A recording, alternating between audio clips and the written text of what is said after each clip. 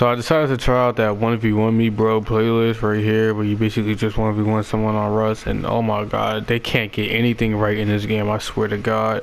Aside from the fact that people go on that map just to play with the M4 and MP5, there's also like a stupid matchmaking problem where they put you in a game where someone's up by 5 and you just gotta like mount a comeback in 1 minute and 30 seconds, or else you're just gonna get shitted on and it's game over.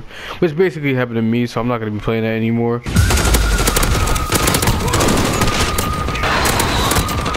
Oh my god.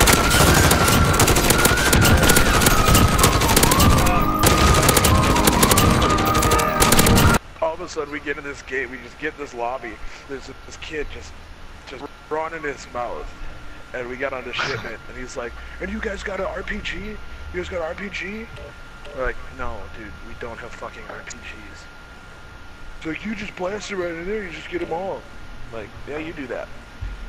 Dude went like 8 and 16. Basically sums up like 80% of the fucking community. Right.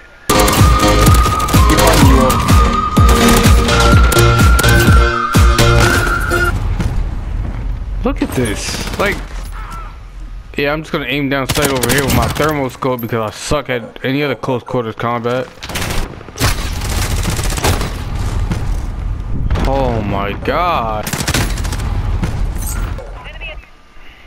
Third time that I got put inside the game that already started.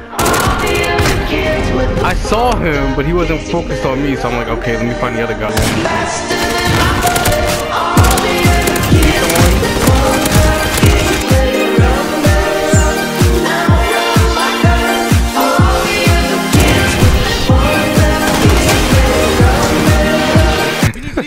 You guys suck, yo. Look at this. Look at this crap, yo. I keep telling people this game is not that bad. It's just the way that people play it. Yeah, sure, there are some things that mechanically just don't work. But there are some redeeming qualities that we can get over and appreciate had these people not just do crap like this. So how was that fun for you at all? I know that's not how you play Black Ops 2. Like I should, yeah, quit. Get out of here. All my encounters have been on the other side of the map. No one's meeting me in the middle at all.